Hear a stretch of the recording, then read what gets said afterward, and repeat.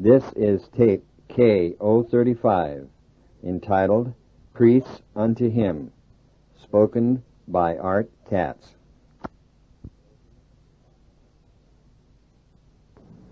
There's a theme on my heart. It's also the theme of the camps about a kingdom of priests. I've not been able to shake it. There's a particular verse in Hebrews, the 3rd chapter, begins with this: "Wherefore, holy brethren, partakers of the heavenly calling, consider the apostle and high priest of our profession, Christ Jesus." I want us to consider that there's something attached to the reference to apostle, and that is the reference to high priest. I think all of us have a high consciousness for things that are apostolic, but few of us have a high consciousness for things that are priestly.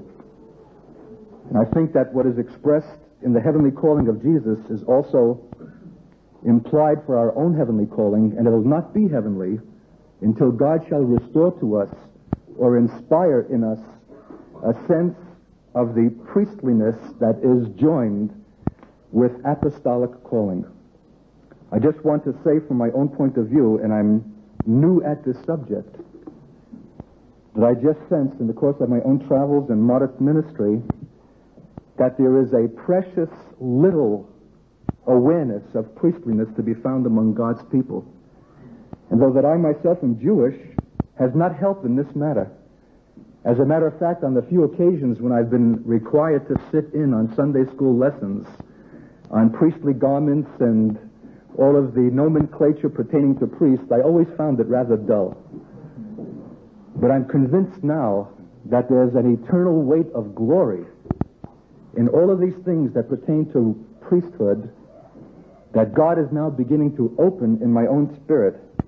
So I'm just going to ask the Lord, I've got more material than I could possibly express in one speaking, but that the Lord will just breathe upon us through the random moving through this material, something of the sense of priestliness that will transfigure us all.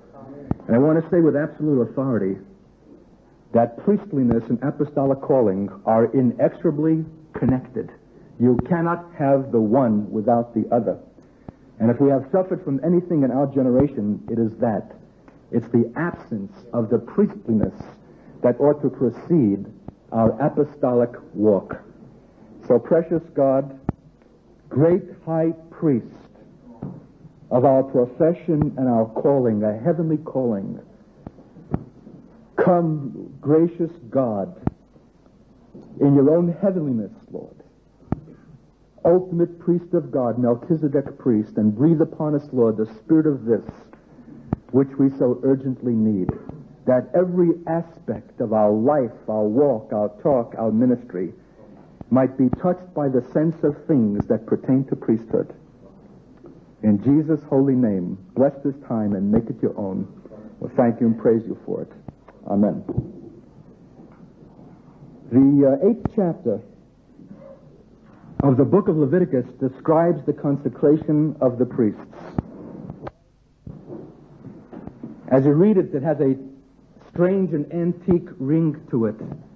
It's so altogether remote from anything that can be considered modern that the first temptation is just hurriedly to read it by as something that is rightfully buried in antiquity and has no claim upon our attention. But I want to say that that attitude is completely wrong. Everything that is in this chapter is profoundly relevant for this age. I can almost say more so now than in the biblical generation in which it was given.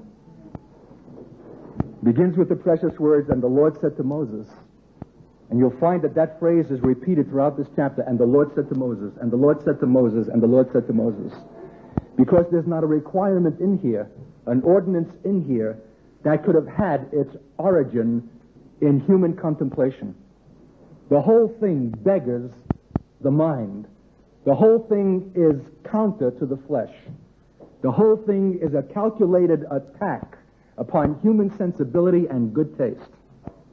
It has its origin in the heart of God and completely contradicts all that is human.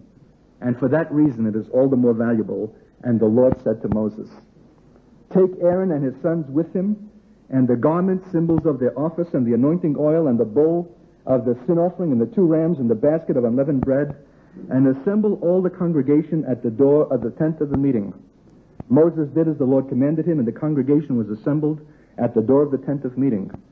Moses told the congregation, "This is what the Lord has commanded to be done." Moses brought Aaron and his sons and washed them with water. He put on Aaron the long under tunic, girded him with the long sash, clothed him with the robe, put the ephod upon him, and girded him with the skillfully woven cords attached to the ephod, binding it to him. Moses put upon Aaron the breastplate. He also put in the breastplate the Urim and the Thummim. And he put the turban or mitre on his head, and on it in front Moses put the shining gold plate, the holy diadem, as the Lord commanded him. Moses took the anointing oil and anointed the tabernacle and all that was in it and consecrated them. He sprinkled some of the oil on the altar 7 times and anointed the altar and all of its utensils and the laver and its base to consecrate them. He poured some of the anointing oil upon Aaron's head and anointed him to consecrate him. And Moses brought Aaron's sons and put under tunics on them and girded them with sashes, wound turbans on them as the Lord commanded Moses. Then he brought the bull of the sin offering, and Aaron and his sons laid their hands on the head of the bull of the sin offering. Moses killed it, took the blood, put it on the horns of the altar round about with his finger, and poured the blood at the base of the altar, and purified and consecrated the altar and made atonement for it. He took all the fat that was on the entrails and the lobe of the liver and the 2 kidneys with their fat, and Moses burned them on the altar. But the bull and its hide, its flesh, and its dung he burned with fire outside the camp, as the Lord commanded Moses. He brought the ram for the burnt offering, and Aaron and his sons laid their hands on the head of the ram. Moses killed it, dashed the blood upon the altar round about. He cut the ram into pieces, and Moses burned the head and the pieces and the fat, and he washed the entrails and the legs in water. Moses burned the whole ram on the altar. It was a burnt sacrifice for a sweet and satisfying fragrance, an offering made by fire to the Lord. And he brought the other ram, the ram of consecration and ordination, and Aaron and his sons laid their hands upon the head of the ram, and Moses killed it, and took some of the blood, put on the tip of Aaron's right ear, on the thumb of his right hand, and on the great toe of his right foot. And he brought Aaron's sons, and Moses put some of the blood on the tip of their right ears, on the thumbs of their right hands, the great toes of their right feet, and Moses dashed the blood upon the altar round about. And he took the fat tail, all the fat that was on the entrails, the lobe of the liver, the 2 kidneys, the fat, the right thigh, and out of the basket of unleavened bread that was before the Lord, he took 1 unleavened cake, a cake of oiled bread, and 1 wafer, put them on the fat on the right thigh, and he put all these in Aaron's hands and his son's hands, and waved them for a wave offering before the Lord. Then Moses took these things from their hands and burned them on the altar with the burnt offering, as an ordination offering for a sweet and satisfying fragrance, an offering made by fire to the Lord. Moses took the breast and waved it for a wave offering before the Lord. For the ram of consecration and ordination, it was Moses' portion as the Lord commanded him. And Moses took some of the anointing oil and the blood which Aaron and the blood which was on the altar, and sprinkled it on Aaron and his garments, and upon his sons and their garments also. So Moses consecrated Aaron and his garments, and his sons' garments. And Moses said to Aaron and his sons, "Boil the flesh at the door of the tent of meeting, and there eat it, with the bread that is in the basket of consecration and ordination, as I commanded, saying, Aaron and his sons shall eat it. What remains of the flesh and of the bread you shall burn with fire. You shall not go out of the door of the tent of meeting for 7 days, until the days of your consecration and ordination are ended, for it will take 7 days to consecrate and ordain you, as has been done this day to the Lord, so the Lord has commanded to do for your atonement. At the door of the tent of meeting you shall remain day and night for 7 days, doing what the Lord has charged you to do, that you die not, for so I am commanded." So Aaron and his sons did all the things which the Lord commanded by Moses. It's not often that I'll read an entire chapter, but it's hard to omit any portion of this. And you know that you come to a certain sense of exhaustion just in the reading of the description? What would it have meant then to actually have been a participant and to have gone through all of these laborious requirements of God, of cutting, of sprinkling, of blood, of every kind of foolish thing, of wave offerings, of sitting at the door of the tent of meeting? It's patently absurd. It's altogether exhausting. And when the blood and gore is finished, and these besplattered men are waiting at the door of the tent of meeting, it's hard to consider that there's anything honorific or appealing about the role of priesthood for a man. I think most of us have rather glamorous notions of priesthood. We see ourselves in some kind of lofty image. But I'll tell you that the real image is the one that's described here. It's men who are so spent, so exhausted by the requirements of God, who are so doused in blood and gore and oil that you can't tell where the sacrifice ends and where the priest begins. They have somehow all become one, and truly they are a living sacrifice. And I'll tell you, if there's anything left after the lengths and the demands of this requirement for consecration, God in his wisdom gave one last stipulation. Let them wait 7 days at the door of the tent of the meeting. Many of us itch to see, to be seen, and to do for God. And just in all honesty, guys, there's a terrible human taint in a lot of our speaking and doing. Even our most modest testimonies cannot help but show an egotism shot through and interwoven even in the very things that are lauding God. There's a human taint in so much that passes for ministry and witness in this generation. A stench, a certain smell of man that somehow forestalls and keeps from our experience the fire of God falling as glory. If I had all kinds of time, I would read you the very next chapter that begins on the 8th day. The day of new beginnings, when again another succession of offerings was required in these men that had fulfilled every requirement of God, waiting the measure of the full 7 days.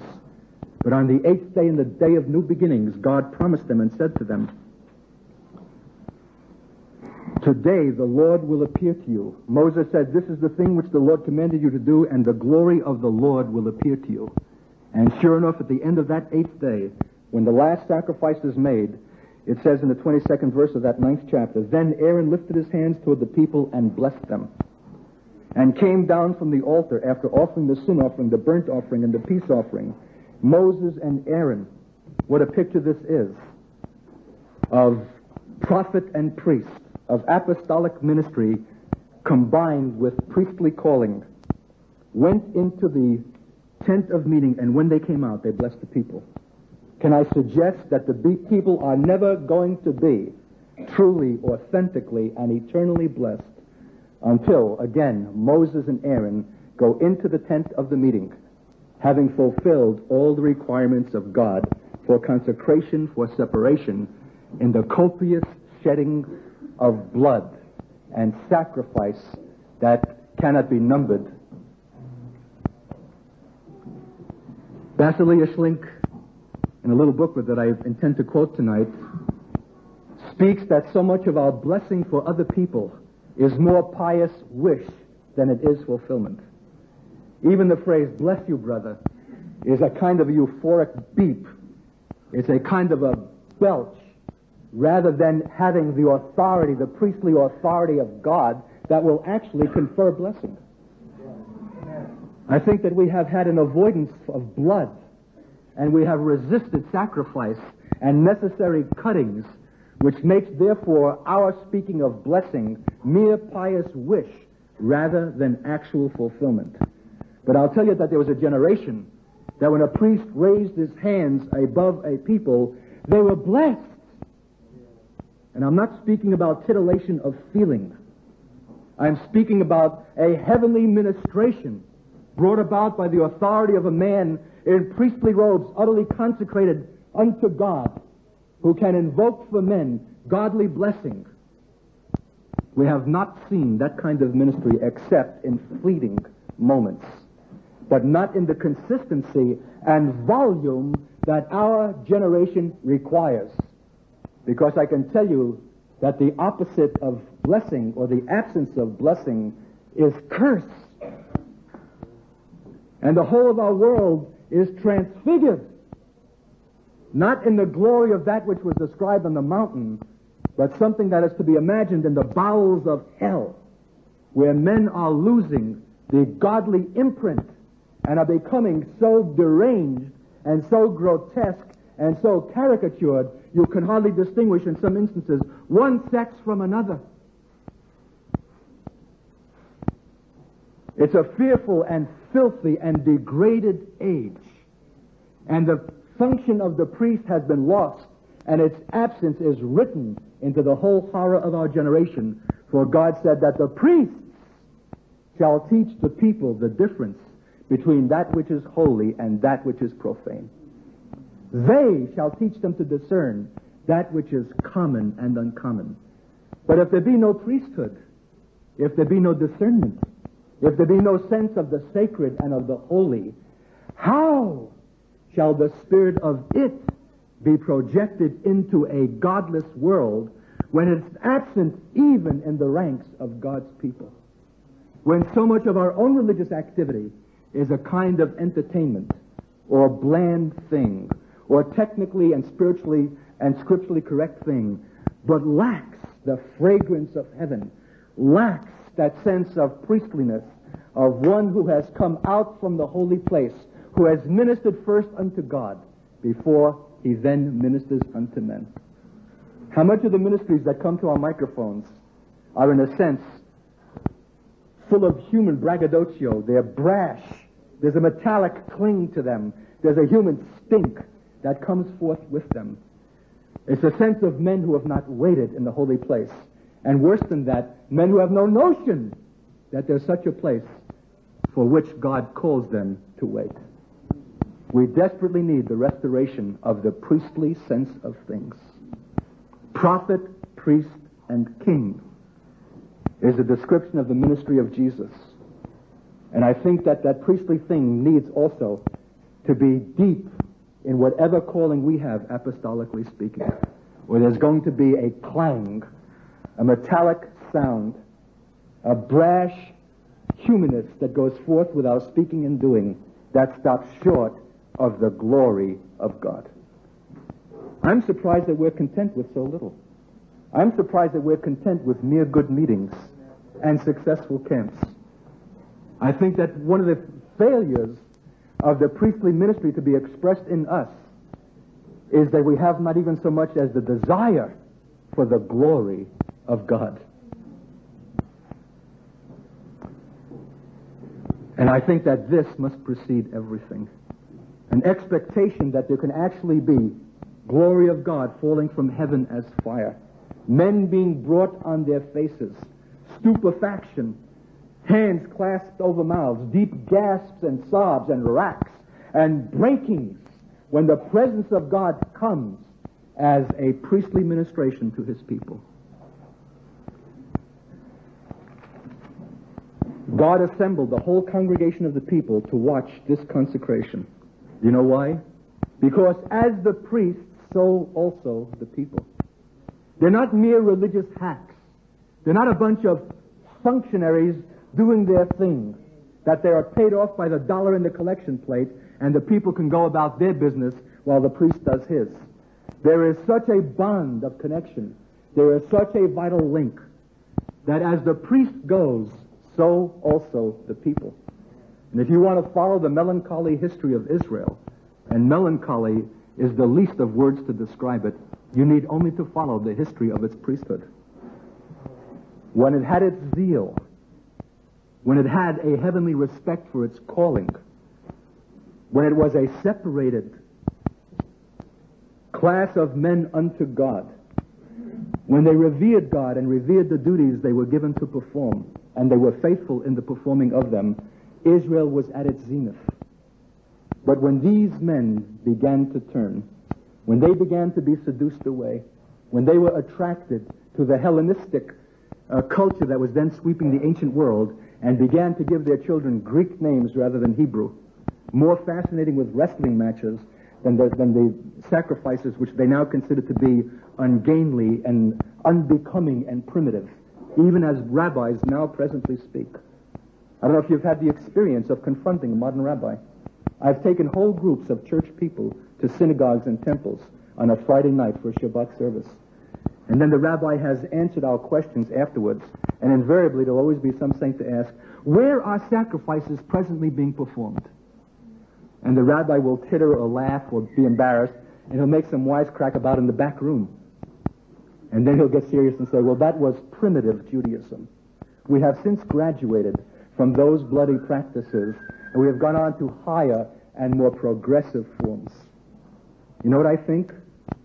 That not only have Jews, quote, gone on to higher and more progressive forms, but even the Israel of God is somewhat embarrassed and somewhat offended by the cutting and the bloodshed that is part and parcel of true priestly ministry and ordination.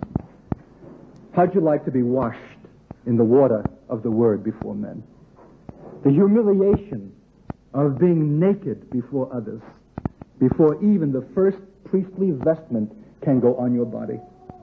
And then one by one, the clothing is put on, each prescribed of God, one layer after another. No wool, for God's priests shall not sweat.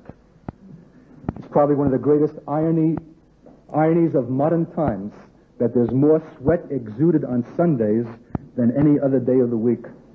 More feverishness, more anxiety, more apprehension, more nervousness, more fleshly putting out and producing successful religion than we could ever know. But I want you to know that the God who said, no wool, is the God still. The God who said, my priest shall not sweat, is the God still. And I'll tell you that there's a sense of men so taken from themselves, so wearied in sacrifices, so immersed in blood and gore from fingertips to elbows, that there's not anything left of them to perform anything priestly. And that is the heart of the mystery of true priesthood. It's in the power of His everlasting life. Not in some makeshift pumping up in ourselves of some image of which we think priestly ministry ought to be. It's men so enervated, so devastated, so wiped out, so prostrated, so beside themselves, so exhausted, so understanding the holiness of things that are before them, that they don't dare dream to presume to initiate or to do anything out of their own humanity. It would be a patent contradiction in terms. These garments, these vestments, were attached to the priest with skillfully woven cords. It's not a quickie take on and take off. It's not a stepping into the phone booth and coming out as Superman. It's not something performed only behind the pulpit and then discarded at home. It's something attached to the priest by skillfully woven cords. And they're cords that ascend up to heaven. It's not something that a man has determined for himself to do. It's not a calling that he has chosen because he thinks that it's lustrous or appealing. As the Lord commanded Moses, take now Aaron and his sons. It just so happened that together they constituted 5. Beautiful picture and type and foreshadowing of the 5-fold apostolic ministries. But God counted it as one ministry, and He counted it as priestly. And this is exactly the sense that is missing from our own apostolic understanding. Many of us come in service to men before we have ever considered turning to God. Many of us come in the clothing of the street. You know what I'm speaking about. Many of us come stained with sweat.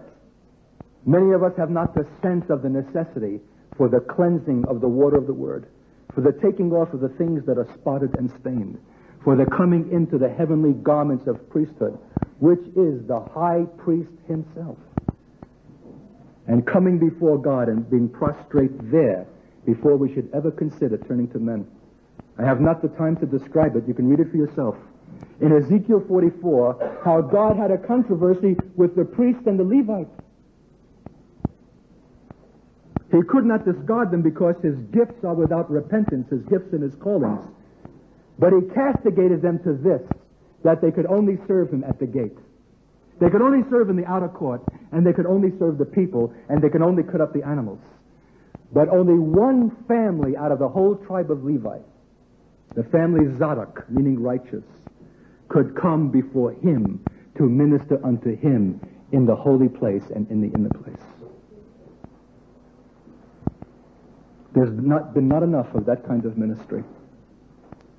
More a sense of men and what men expect and the pleasing of men than the sense of those who have waited before God.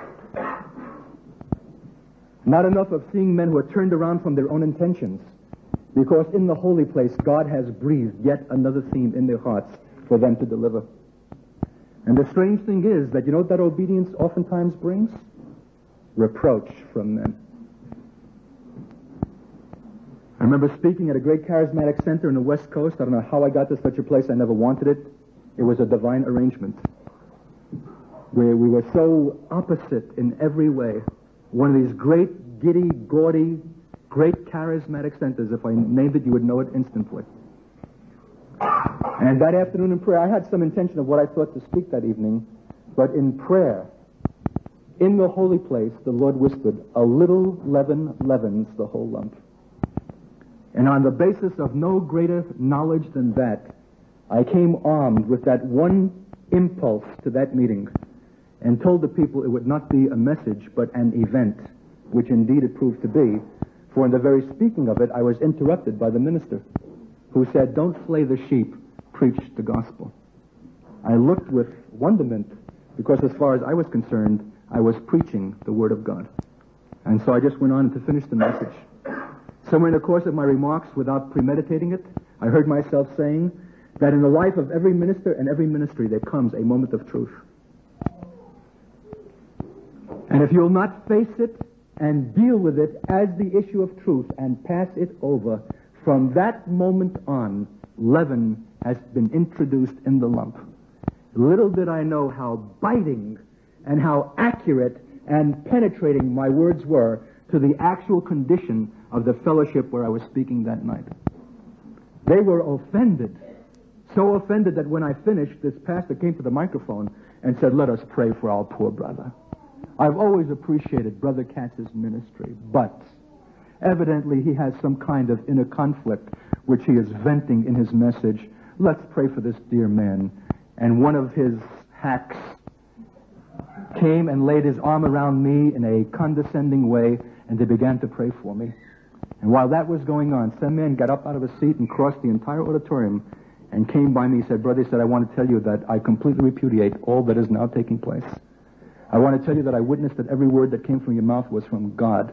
Here's my name. Here's my address. Come and minister in my country, Pretoria, South Africa."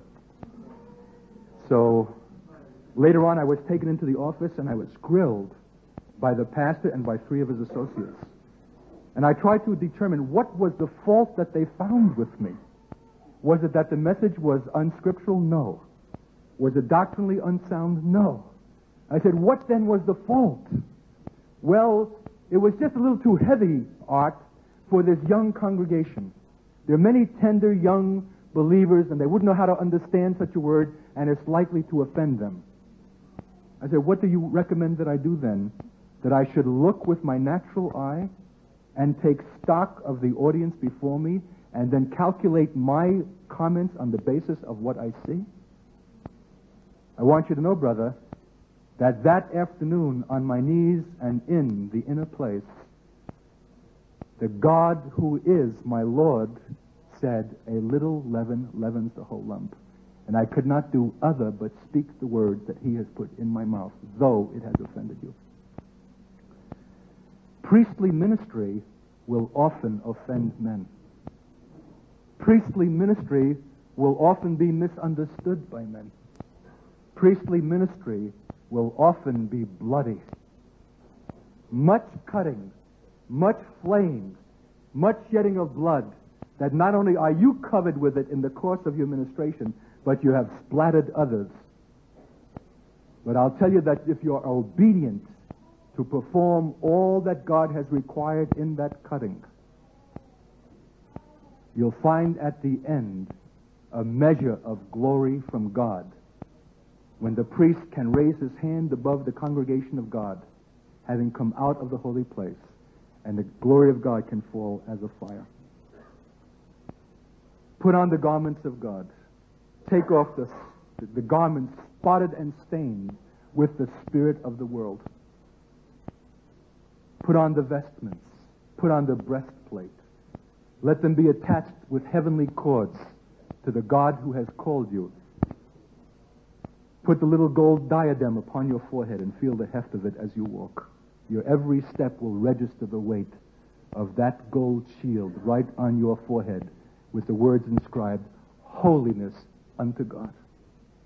Would to God every one of us could wear it. Would to God in the realm of spirit we could always sense on our foreheads, the sense, the weight, holiness unto God. holiness unto God, holiness unto God, holiness unto God. There'd be much less brash ministry, much less humanity interspersed in the things that we speak and do, much less soulishness, much less tears that are profuse and human, more of the things that have their origin in heaven. Because God is not going to force upon us the things that are heavenly and perfect, so long as we're content and satisfied with something less. I think there'll be more sense of silence, more a disposition to wait on God, less a rush to come to the place of speaking, more the waiting for the corporate mind of God by His Spirit to seize us and to unfold the glory of His purpose at any particular convening of His saints. Let's feel the heft and the weight of that gold diadem. Holiness unto the Lord. And then the anointing oil that was sprinkled on the tabernacle, the furniture, the articles, the dumb things that cannot speak. I'm always amazed that if God requires anointing oil on pieces of wood and brass, what then upon flesh and blood who are made in His image and who are called to serve Him? How dare we presume ever to stand before men without the holy anointing oil? And it says in Exodus, upon man's flesh it shall not be poured. Hallelujah, that from the chin to the tops of the toes, the flesh of man was covered in the righteousness of God's linen. Only one place where that oil could run down the head of Aaron and down his beard. It was the head. The only visible thing and the only thing that can bear the holy anointing oil. Upon man's flesh it shall not be poured. And one of the most sad and melancholy characteristics of modern-day charismatic culture has been the increasing amplification of our sound equipment and the other calisthenics and devices as substitutes for the increasing absence of the holy anointing oil. It's holy, and upon man's flesh it shall not be poured. But when God has His man in His place for His ministry, called and bound to God by cords, not doing His thing, you can be assured the holy anointing oil will be upon him. 7 times. And he poured some of the anointing oil upon Aaron's head. And they brought the bull of the offering, and they laid their hands on it, and Moses killed it. There's so much death in priestly service. Such profusion of blood, one animal after another, fallen. But the same blood of death is the same blood of sprinkling. There's no consecration without death. There's no life except for the blood that comes from it, sprinkled upon the servants of God. A testimony again and again that the priestly ministries of God are not to be worked from human flesh, are not to be the product of human zeal, are not to be the expression of soulishness or intensity or well-intending men to do for God. Priestly ministry that touches time and eternity is only out of the sacrifice unto death. It is only out of that which is sprinkled of the blood of sacrifice and the resurrection life. The Melchizedek priesthood is in the power of the everlasting life. This priest, who had neither father nor mother, nor origin nor end of days, lived in the life that is eternal. And that's the only kind of priesthood that can be performed today. You can almost measure the absence of true priestliness by the absence of the knowledge of resurrection life, for the two are intimately linked together. You don't learn priesthood. You inherit it. Just as the sons of Aaron. And I'll tell you, there was only one priestly garment, and it was passed from Aaron to his successors, and every man had to grow into it. It was not cut down to meet the measure of men. So is it also to this day. One garment in which we must grow up into it in the full Melchizedek proportion of the eternal life. To minister out of anything but the resurrection life is to fall short of priestly ministry. And every one of us who have a discerning ear knows the difference. We've heard good messages, good teaching, good ministry, good testimony. But there's a difference between that which is good and that which has its power and its life out of death.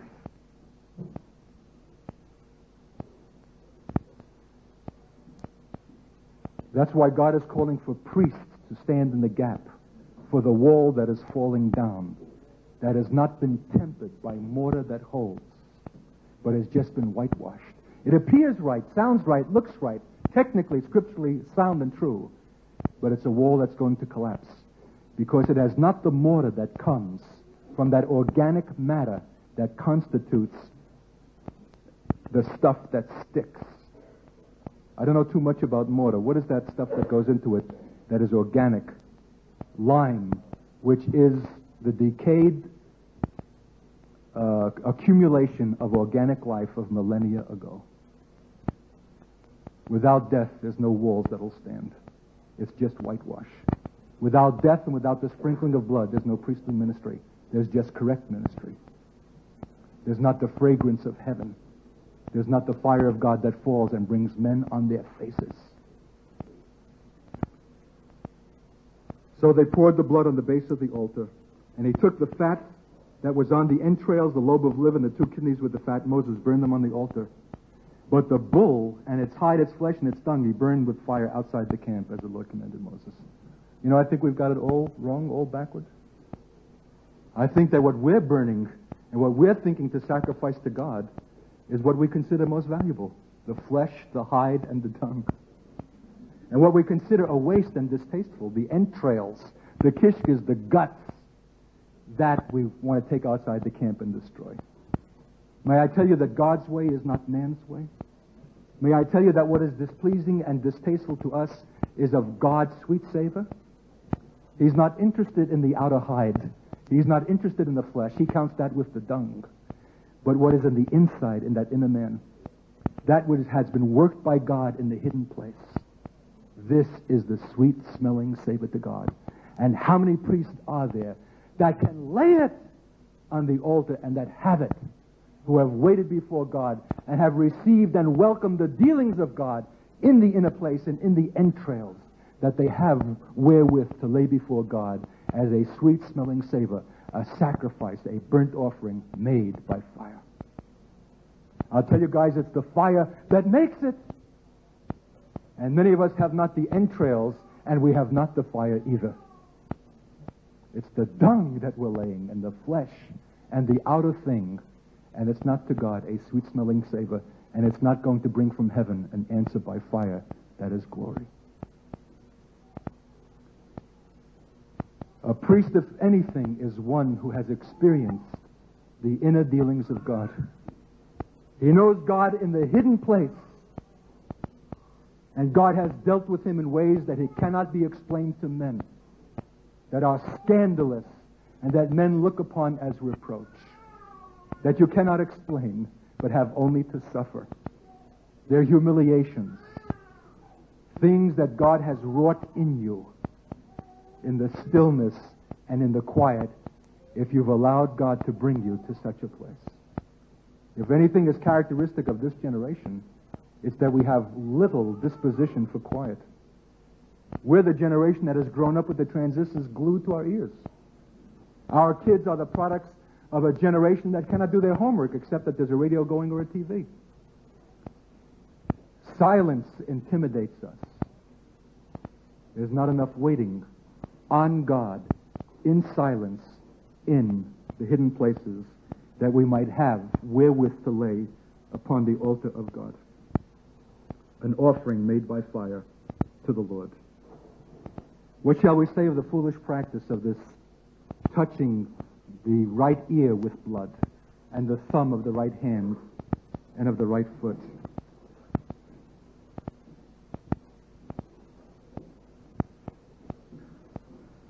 I've enjoyed the discussion of Abraham Although the word priest was never used in connection with him, unquestionably he was. Long before these practices were prescribed of God, it was evident, spiritually speaking, that the blood of consecration was on the ear of Abram. How else then should he have risen early in the morning and saddled his ass when God called him to that which boggles all human understanding? Abram, take now thy son, thine only son, whom thou lovest, and make of him a burnt offering in the mount that I will show you. So he rose early in the morning and saddled his ass. God had a consecrated ear upon which the blood of sacrifice and consecration was touched. Does he have your right ear? How much of your doing and going and being is the result of what men whisper, the expectations of men, the tune and the dance and the tempo of the world? Does God really have that ear to call you to acts of obedience that contradict even what you think to know and to understand from God? This writer says that it is quite clear that in some way the governing faculty of every life is the ear. Not necessarily the outward organ, but that by which we listen to suggestions. The suggestions may arise from our own temperament and makeup, our own natural inclination, the pull and draw of our constitution, deep-seated ambitions, inclinations, and interests. To listen to these is to have our lives governed by our own interests. And probably the greatest mishmash that is to be found in present Christianity is the mixture of men who have well-meaning intentions to do for God, but also to do for themselves at the same time, wanting somehow to insinuate and to tie and relate the two together. It shall never, never work. The right ear as the right hand is the place of honor and power so far as the hearing and the speaking are concerned. Does God have your ear? Can he stop you midway in your own course? You had the intention of speaking or doing one thing or another, but by a still small voice and a whisper and intimation, a suggestion from God, your whole course was redirected. And your obedience to it, for what is the purpose of hearing if you're not going to obey, will require your Isaac being brought to the mount of sacrifice. Loss or reproach or things that cannot be explained. Does God have your ear? Are you consecrated? This is the secret, an ear alive only unto him and dead to everything that comes from any quarter other than the Lord himself. And I know that we who are called to this final generation are going to be called to such unconventional behavior. We're going to be called to such acts of obedience that not only will the world not understand, but even our compatriots, our colleagues in the faith, will be bewildered and offended. Does God have your ear? Is the blood of consecration upon it? And in hearing, do you obey?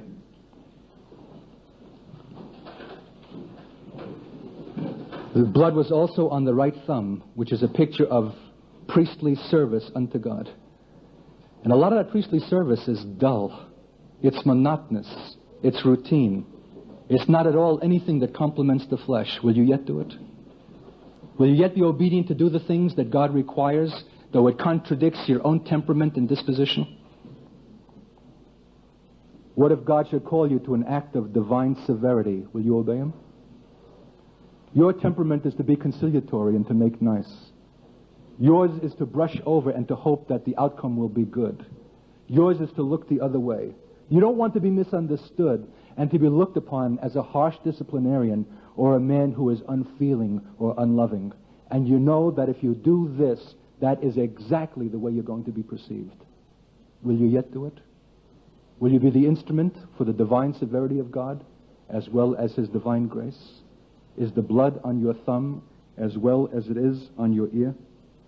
Will you be ruthless if God should call you to ruthlessness? Will you be an instrument for his judgment if God shall call you to pronounce judgment? Until God has the whole of us in every kind of act, however much it contradicts what is our own natural disposition, he has not yet the priest.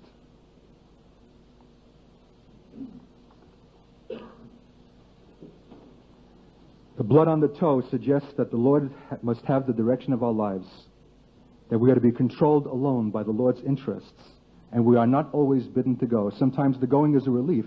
It is staying that is difficult. How many of us have considered that?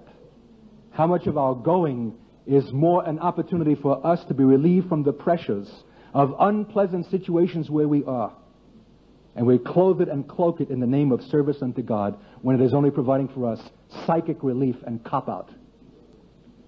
Until you're prepared to stay in the tedious and demanding situations of God, the blood of consecration is not upon your toe. Our going has been rendered dead to all but the Lord, and our staying also. Our life has been poured out, it has been let go, has been taken away, that is, the life which is for ourselves and of ourselves, so that our life has come up to another level. A priest has no life unto himself. He has no inheritance for himself. He has no possession for himself. He has nothing in the world that he's going to acquire. He's not going to retire with benefits. God is his inheritance and his possession. He's ungainly. He's separated. He's strange. He hears another tempo and another beat. He's God's. The blood is on the ear, on the thumb, and on the toe. He's consecrated unto the Lord, and he cannot do other. When we seek our own ends, our own works, our own glory, we've yet to come to the priestly place. Jesus is a beautiful picture of one who only served the interest of his Father, was alive only to those interests and never considered his own. If we are the Lord's, we must be governed by the Lord's interests and brush aside all the rising suggestion of looking after ourselves. The only question is, what does the Father say about this? I just had a conversation with a Jewish believer in Alaska, and he's being sent to help to shepherd a new work in the East Coast of the United States. And he began to give me all the reasons why he's going. His Jewish parents live only a few miles from that location. There are other friends now that he'll be able to see and witness to whom he's not had occasion to witness to as a believer. It'll serve this purpose and that purpose. He gave me a list of about a dozen commendable human reasons why he ought to go. But not in one of the 12 was there a suggestion that God was sending him. How many of us predicate our decisions on the basis of logic? Or we reckon that it'll be doing God's service, or that it'll serve his interest if we do this or go about that, when God has not said a word about it? How much of our doing has not been ordered of God at all? And how much of that which he would order we do before the time? Oh, to come to the priestly place where we're just covered in the blood of consecration. We have no life unto ourselves. You can't tell where the sacrifice ends and the priest begins. They're all one. He has no life for himself. And if he had anything left, it was burnt out in the 7 days that he waited at the door of the tent of meeting. Have you waited 7 days? Is it that we're Americans, that we're so adept at producing schools of discipleship that process men in 3 months and are ready to send them out to change the world? Where is the waiting? Where is the opportunity to let that human itch so deeply ingrained, so part and parcel of our being, to die out in that final 7 days of waiting at the door of the tent of meeting? Until that death has been consummated, God does not yet have a priest whose bloody hands can invoke the blessings of God unto fire and unto glory. Oh, I tell you, we're missing something by our not heeding the Old Testament scriptures. We're missing something in our blithe disregarding of what we consider to be the wearisome details in the nomenclature of Aaronic priesthood. And I'll tell you this, guys, that Melchizedek priesthood, which is our calling, is not less demanding than this, but more.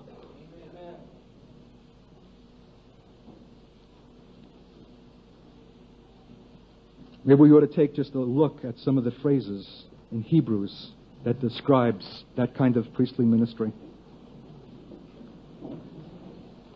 Melchizedek, king of righteousness and king of peace. And it says of him in the 7th chapter, reading from the Amplified in the 3rd verse, without record of father or mother or ancestral line, nor with beginning of days or ending of life. You don't come into this by Aaronic succession. You don't come into this because you happen to be a Levite or your last name is Katz.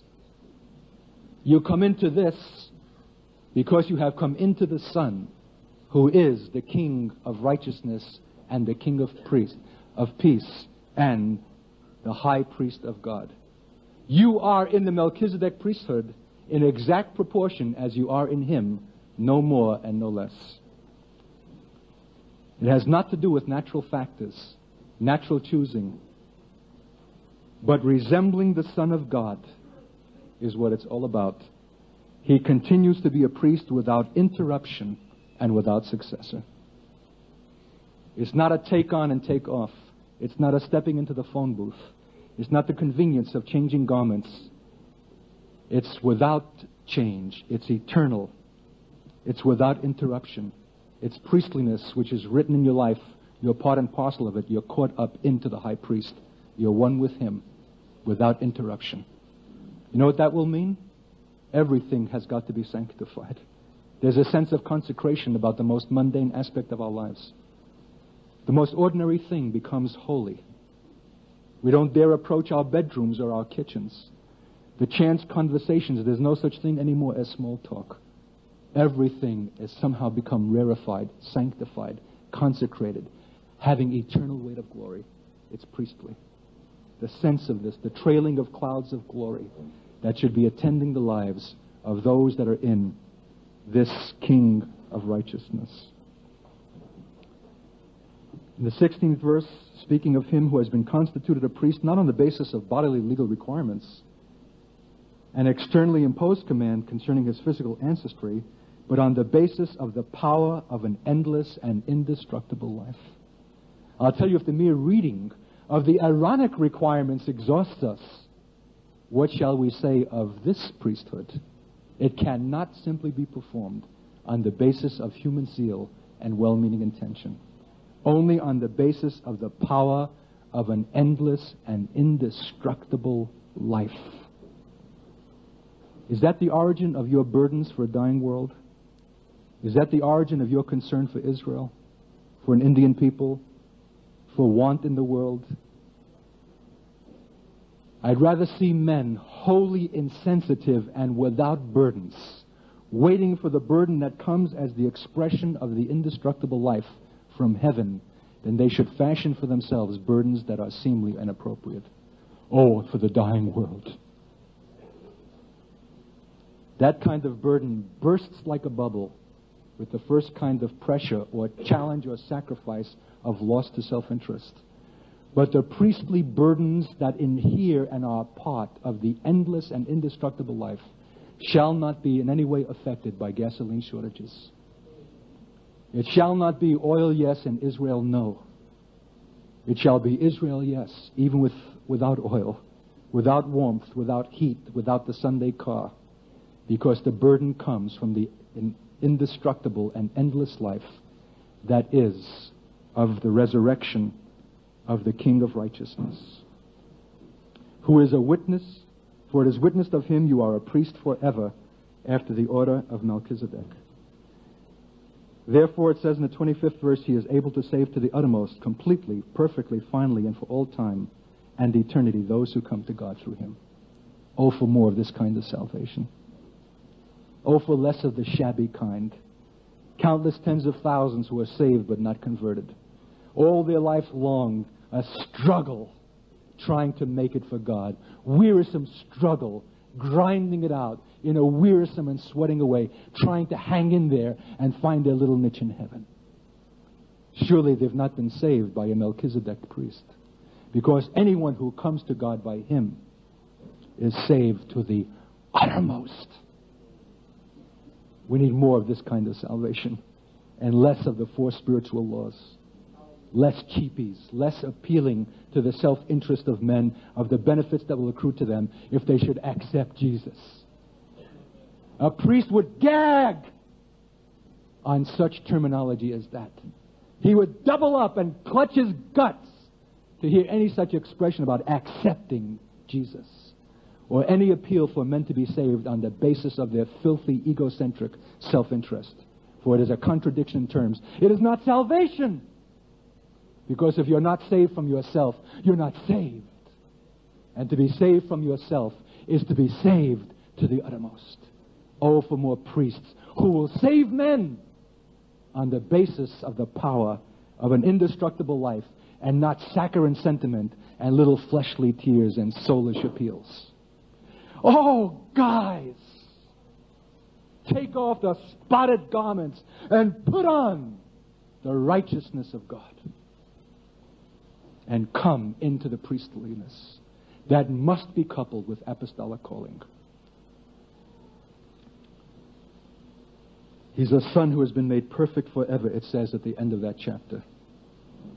And then the 8th chapter begins. Now the main point of what we have to say is this: we have such a high priest, one who is seated at the right hand of the majestic God in heaven.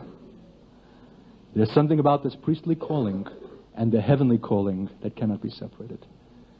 For the tabernacle into which the priest entered, and the temple into which the priest entered, and the Holy of Holies is only a carnal type and shadow and picture of that place into which the Melchizedek priest is invited on the basis of the power of an indestructible life.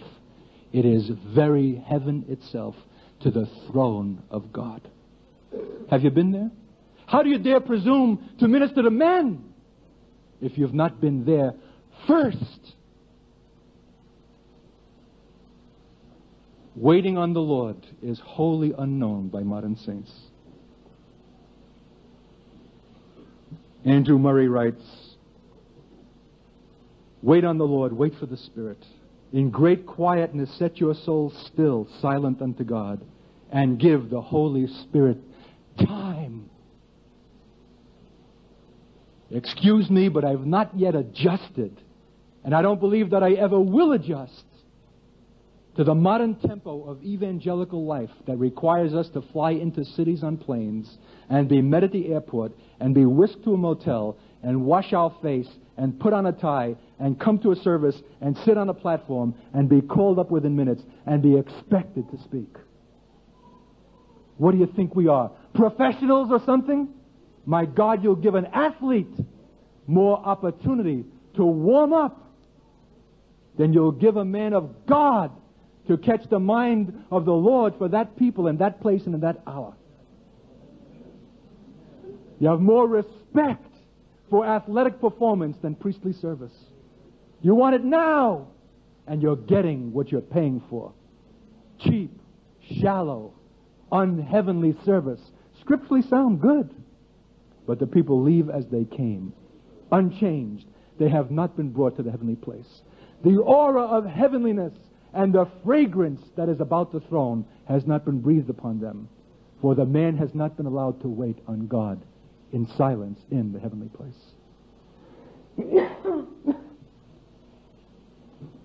In great quietness set your soul still, silent unto God, and give the Holy Spirit time to quicken and deepen in you the assurance that God will grant him to work mightily. We are a holy priesthood to offer up spiritual sacrifice. The slaying of the sacrifice was an essential part of the service. In each sacrifice you bring, there must be the slaying, the surrender, and sacrifice of self and its power to the death. No more oxen and rams and bullocks, but us, every single time. That fleshly thing that has the opportunity to well up. That human thing that wants to perform. That human thing that wants the cheapest and easiest out. To use last week's message, needs to be brought as spiritual sacrifice and hacked before God. And let the blood shoot out in that holy place. That all the powers of self be brought to death. That what comes forth must be from the power of the indestructible life. Ministry from heaven. I'll tell you, when one such minister comes, we're not always happy for him. We're intimidated because we thought we had it all together. We applauded our apostolic callings, We saw ourselves as well-meaning and industrious elders. We were able to quote the Scripture. We had a grasp of doctrine. We knew how to counsel men. And then comes a visitor from heaven, and we're devastated. He brings a fragrance and an aura and a spirit that challenges us to the root. All of a sudden we feel cheap and earthly. Something about us heavy and human and tainted. We recognize that so much of what we've been saying and doing, though we had not seen it till that moment, was human, all too human. And therefore the result of it could not exceed the origin of it. Oh, for more heavenly invasion. Oh, for more of the fragrance of heaven. Oh, for those who will come to minister to men only after they have first ministered to God in the holy place, stretched out, prostrate, and dead before Him, waiting that 7 days at the tent, the door of the tent of meeting, for everything that's human and vain and selfish and earthly to be utterly burnt out and dissipated, so that whatever comes forth is His life.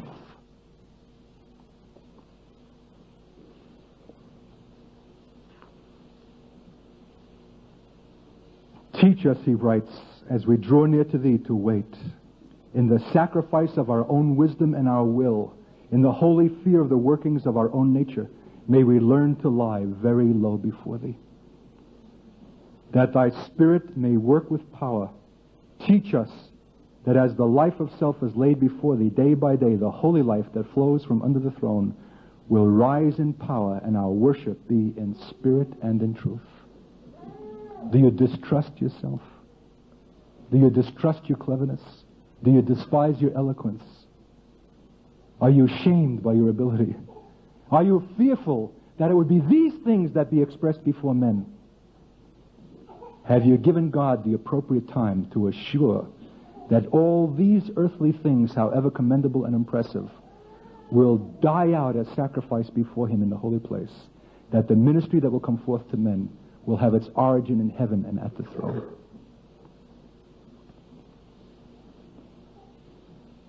Denying ourselves, our wisdom, our strength, in confident expectation of what He will do.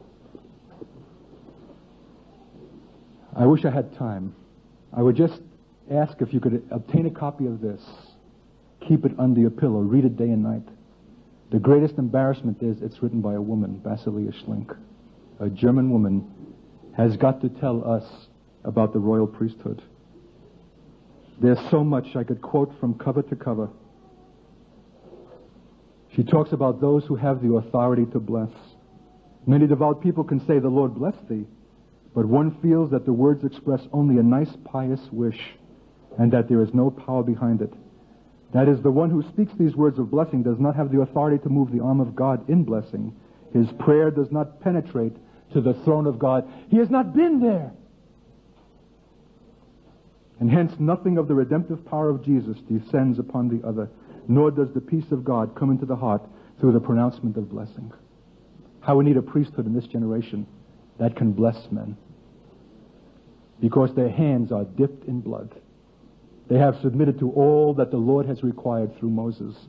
They are consecrated through and through. Men lost unto God, whose ear, whose thumb, whose foot, whose life, whose body, whose attention, whose thought, whose future, whose speaking is all established in heaven. For such men to raise blood-stained hands with the gore dripping from their fingernails to their elbows over the people of God will bring the fire of God as glory. Men who will come themselves to be daily purified. Men who recognize that the first sacrifice is for themselves, for the iniquity of themselves, even as priests. Who recognize the disposition of their own hearts, that even their most lofty speaking has an element of corruption. The disposition of their hearts, the things that we have been required to see in these days, our competitiveness and jealousies and covetousness, all these things require first a sacrifice for ourselves before we minister before God and to men.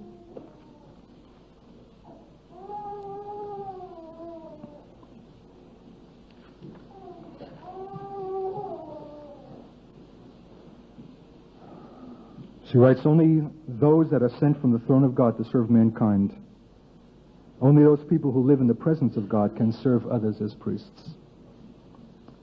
My prayer tonight was that the spirit of priesthood, of priestliness, would be breathed upon this people. This is not something that lends itself to teaching. It defies analysis. It can't be laid out neatly. It needs to be breathed upon you, or be splattered upon you, or be sprinkled upon you. The sense of what it means, of a life hidden before the throne. Those who live in the presence of God, who can bring before men something of the heavenly fragrance. The separation from the world that can only be established there. I'll tell you that you'll be haunted till your last day on earth by the temptations of the world until you have found that place, that priestly place in heaven before the throne, consecrated before God and prostrate, waiting on Him. It is the final doing away with the power of the seductive strength of the world. Being in His presence, in the tranquility of the sanctuary of God, where the priest lives hidden in His holy presence, where the glory of His countenance streams upon them, can they be prepared to carry the brightness out into the dark world. It was true that when one of the sisters from this fellowship came to visit the Ben Israel family, she said, "You're not yet radiant." And she said it all.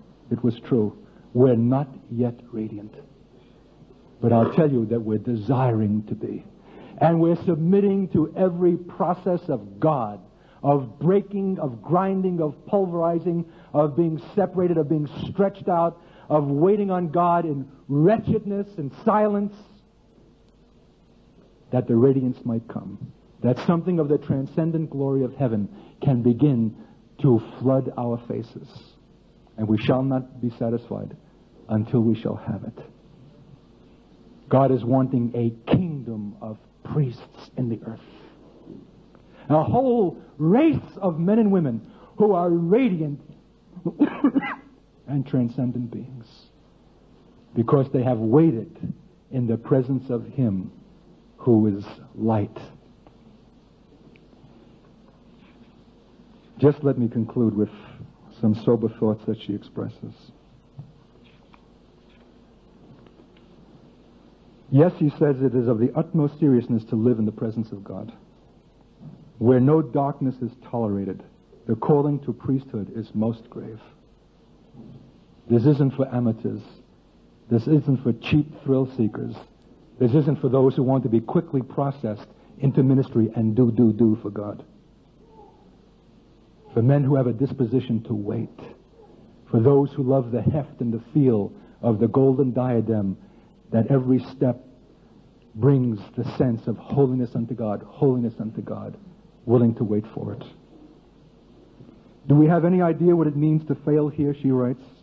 To stand before men and not be able to help them because there is no power to absolve and to bless. For us to become mere religious functionaries or glib charismatics, unctuous practitioners who have not the power and the authority to bless and to absolve in a priestly way a dying generation. How will we be able someday to stand before the living God when He requires our brother's blood at our hands, and we failed Him because we did not live in God's sanctuary and forgot to be cleansed from our former sins? I'm so foolish as to desire that anyone that meets us in the world shall go away scratching their head or stroking their chin, wondering, was it man or angel? That every encounter with God's people shall be an encounter with God. That every coming forth of God's minister shall be the Word made flesh and an event, and not just mere teaching or mere preaching. That the radiance of heaven shall be so effusive, so flooding, the voice, the face, the manner of these priestly ministers, that the world must be confronted and be left without excuse for spurning the kingdom of which they are the priests and the representatives. Instead, we resemble more the world. Cheap, glib, quick, sharp.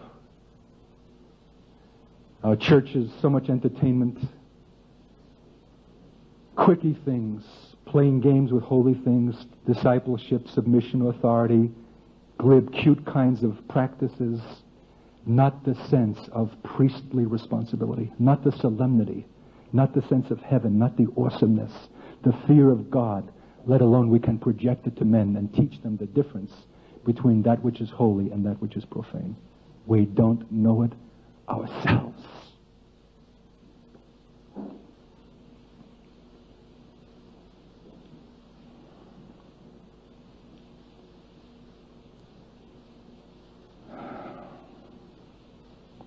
She writes, how can men be priests who can endure nothing and suffer immeasurably if they cannot gratify their appetite? Or when they are not loved or honored? Does that get you to become unglued? If you're not patted on the back and applauded, if you're not properly esteemed and acknowledged, do you come undone? Priests are indifferent to the applause of men as well as to their reproaches. They hear only from God. And I'll tell you, God is often a long time in vindicating his priests. A long time. The heavens are often silent when you've rendered obedience to God and bear the shame of it. It may go months before God lets you to know that you were a faithful servant. Can you stand it? Will you crack up? Are you living in the present spirit of the world, the now generation? Gratified now, immediate gratification now, and you cannot bear the suspense and the tension of waiting? In spite of their knowledge of Jesus as Savior, they have not yet entered their priestly calling. They remain bound to this world, dependent upon people, dependent upon circumstances, dependent on their own nature. How could they, when they are so subjected to sin themselves, be capable of helping others, of freeing others?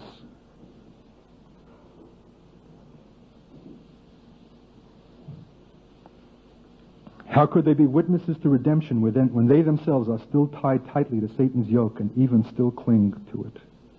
That's why royal priests stand majestically independent of all people, conditions, circumstance, and material things of this world. Have you come to that place? You have no inheritance in the world. You're not looking for it and you're not expecting it. You're altogether indifferent to cars, to clothing, to money, to rewards, to success, to security, or any such thing. You wear what you have. You eat what's put before you. You drive in the accommodation that's given. You fly. It doesn't matter where you get out of one airport or the other. It's all the same. Majestically independent of all people, conditions, circumstances, and material things of the world. Jesus has become their one and all, their inheritance. And now they go through the pains of judgment in kingly majesty. They're able to live in primitive conditions. Truly a royal priesthood, personally free and independent of everything of the world, yet always ready to give oneself. Able with royal authority to loosen the fetters of others in prayer. The priestly person rests in the peace of the sanctuary. Jesus is sufficient for him. Privations and troubles of all kinds, which have always been a part of his priestly life of devotion and sacrifice, only serve to unite him more intimately with his Lord and let Jesus' nature become more powerful in him. Today, a perishing world cries for such messengers that come to it from the presence of the living God. They have received power from him. They reflect the glory of his countenance. They are truly royal priests. I just want to conclude with this verse in the 8th chapter of Hebrews. The 4th verse, if then he were still living on earth, he would not be a priest at all. That's the long and the short of it. If he were living on earth, he would not be a priest at all. There's no way to live on earth, to have your tempo meted out by the drummers of this world, or to be responsive to the religious dictates of this world, or the expectations of men, and to be a Melchizedek priest who can loose the fetters of men and bring blessing by the stretching forth of your hands. If he were still living on earth, he would not be a priest at all. Where are you living? Children, this is a call to the high calling, the heavenly calling. To be not only apostles, but priests. To catch our life, our substance, our energy, our direction, our thought, our message, our burden in the holy place. Prostrate before him, suspicious of anything that emanates and rises up from our own natural life, which is brought again and again and again to the place of sacrifice, of cutting and of blood. When the fire of God fell on that 8th day, hallelujah, when the people saw the glory of God fall as fire, they fell on their faces before him. I'm sick of seeing men persuaded to accept Jesus for the benefits that will accrue to them. Where is the fear of God that men should know? For the day of the wrath of the Lamb shall soon be upon them. Who is going to save them from that day? Who is going to stand in the gap? Who is going to call them to warning? Who are the intercessors whose hearts are breaking for the burden? Who are the men who are so flinty-faced before God that can speak whatever foolishness he puts in their mouths, and men will not titter or mock, for the priestly authority of God is upon their declarations? Who will save men from burning? May it begin with our suspicion of our own earthliness, our hesitation to come even to any public conspicuous place, even to give so much of a word of testimony, if we have not first had our time in silence waiting before him for the burning out of that which is suspicious and selfish. Oh, for the fragrance of heaven. Oh, for the authority of the Melchizedek priest. Oh, for the ministries that are conducted in the power of the indestructible and the everlasting life. If they lived in the earth, they would not be priests. I bid you to come up to heaven and to despise earthly things. And will tell you that for every earthly fetter that you break and allow to be broken, there shall be pain. But as one beautiful poet said, what is bliss in heaven is first pain on earth. Willing to suffer? The weariness of priesthood? Exhaustion, numbingness, blood-splattered gore, oil, garments, waitings, heave offerings, eating the sacrifice, because you're not going to dispense this ministry cheaply and get out of town and beat it. You're going to eat what you perform before God, and it's going to be an indigestible lump if it has not first had its origin in heaven. This is serious stuff. And will not be apostles till we are also first priests. This is a call to priesthood. The priestly sense in everything that we say, we speak, we do. Our homes, our marriages, the most ordinary aspects of our life, to be suffused with heaven as a kingdom of priests. Let's bow our heads and thank God for so high a calling. Hallelujah. Precious God, we're embarrassed at how sparse and threadbare and minimal this talk was on so great a subject as the royal priesthood. But I ask you, mighty God, in the power of your endless and indestructible life, in the Spirit of God that is to be found in the holy place and at the throne, you would breathe upon your children in this room and your servants something of the sense of this high calling. May men have a fresh and new inducement to find a place in silence before God, waiting. May they invite the dealings of a radical God in their interior life, that they might have wherewith to lay upon the altar of God as a sweet-smelling savor, an offering made by fire, of something that if you've worked in their gut, their intestines, may their life be more truly lived from there than from the surface. May they tremble to come before men if they have not first come before you. May they never dream to serve God except in the priestly raiment of God. May they despise anything that emanates from their own life, ambition, thought, knowledge. May everything come from your life. Hallelujah. That priestly, indestructible life. Precious God, breathe the spirit of priestliness upon us. Hallelujah. Hallelujah. Hallelujah. And I would just ask you in the concluding moments of this service, in these days of ministry and all that God has worked and spoken, if there's a sacrifice that God would have from you even tonight, that you don't even dare leave this room because you're so intent upon being the priest of God, that there's something fleshly that needs to be cut and laid out upon the altar, something offered before God by fire, will you do it before you leave? I don't know how to ask you to do it. Will you make your own chair an altar and go to your knees and name something that needs to be sacrificed before God? Human ambition, perhaps, vanity, pride, the desire to be seen and to be recognized of men, impatience, inability to wait, presumption upon God and doing that which you thought was pleasing to Him, but which He never called you to perform.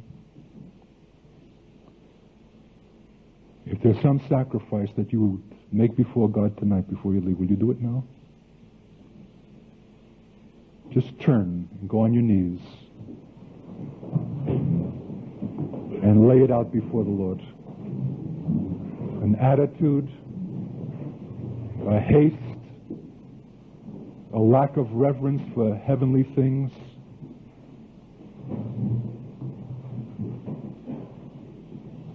too much the victim of this world and the spirit of this world, in things that are casual and glib,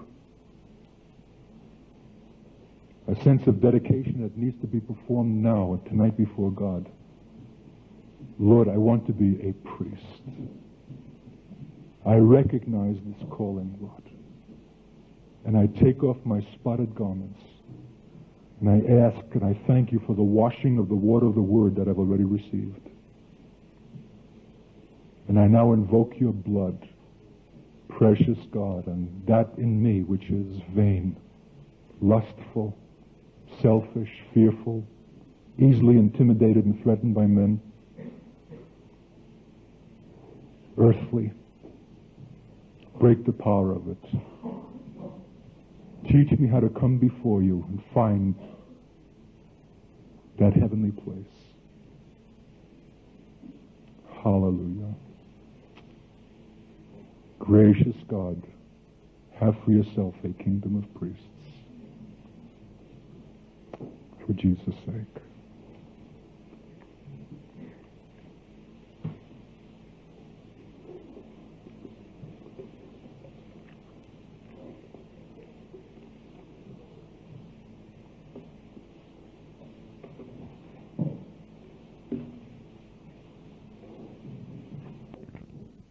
If you have any questions or comments or would like our complete tape catalog, please write Ben Israel Ministries, Route 2, Box 276, LaPorte, Minnesota, 56461.